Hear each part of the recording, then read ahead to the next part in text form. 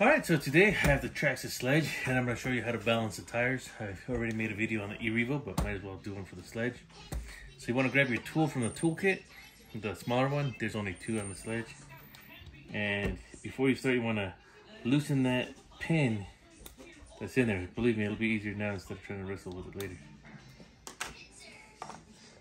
Remove the wheel nut.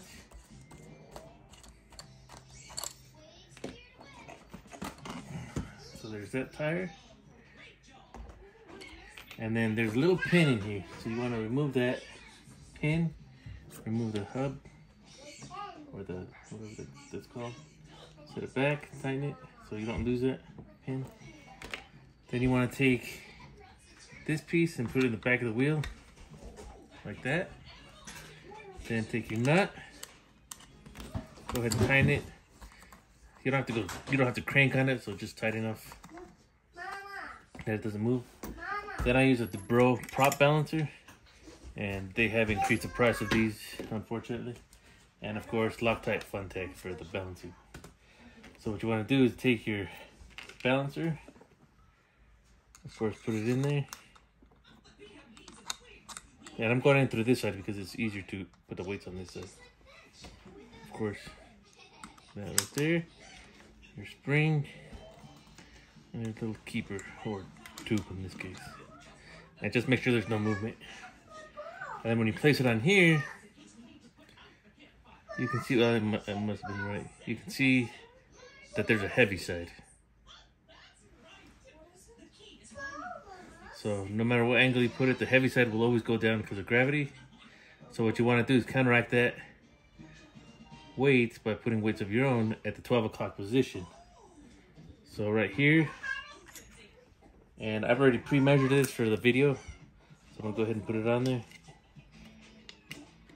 There you go. And then I'll press that in later, but you can see that no matter where I put this tire, it stays. Like, it doesn't have a heavy side. I mean, it has slight, but I'll push that in later.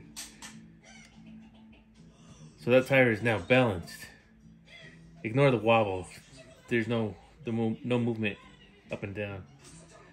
So that tire's balanced, and then when you're done, of course, just take it off, pull it apart.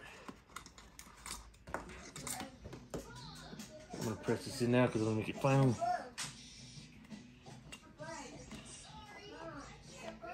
And then I'm just pressing it in so it doesn't fly off. And you can't see from that side, but you can from that side. Then I'm gonna loosen that nut.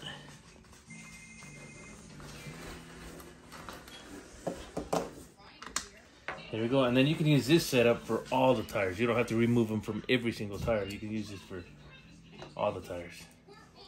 So now that that's done, loosen that pin back up.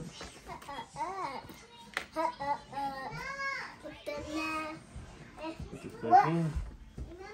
Sorry, this video is a bit long, but showing you all the steps necessary. Put the tire back on, of course.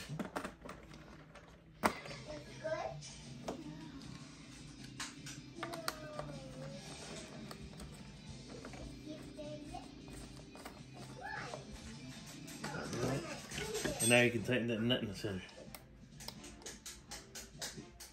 There you go. Now your tire's balanced, and you can do that to all of them, and you're good to go. No more vibrations, no more heat on your bearings, and that about sums it up. All right, so I'm checking the tire balance. I know a lot of these new ones don't have the tires balanced very well. Oh yeah, a lot of vibrations. See that?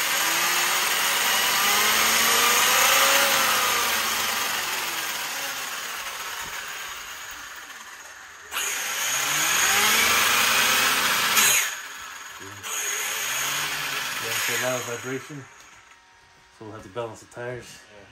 Like I said, I balanced the tires, so this video will show how much smoother it is on with balanced tires. Ready? So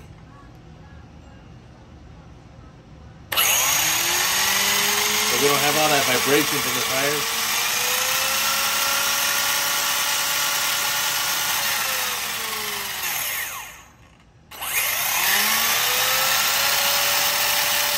See all the tires?